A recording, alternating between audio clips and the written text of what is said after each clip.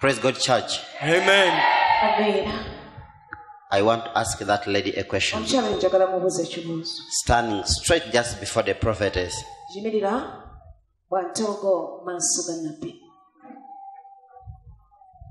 I want to ask a question. A question. You may ask, but you can ask something which is not a question. But I want to ask her a question. Are you the one who came here with the problem of eating pubic, private, any type of hair on human body?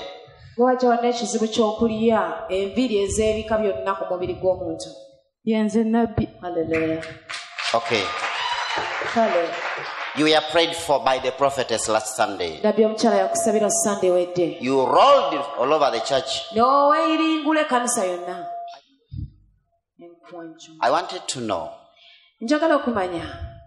since we are prayed for last Sunday,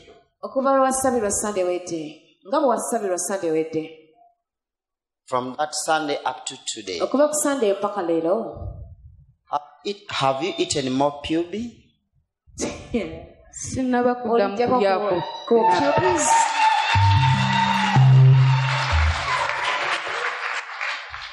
No, we want to know, have you eaten more?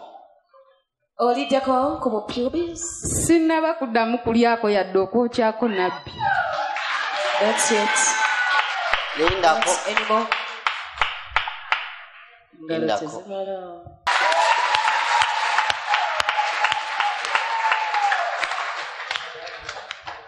Why is that you did not give your testimony?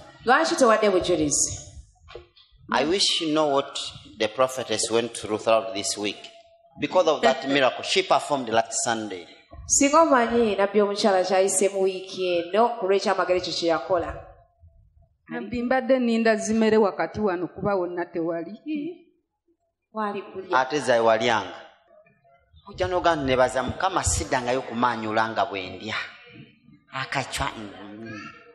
Father, I thank you.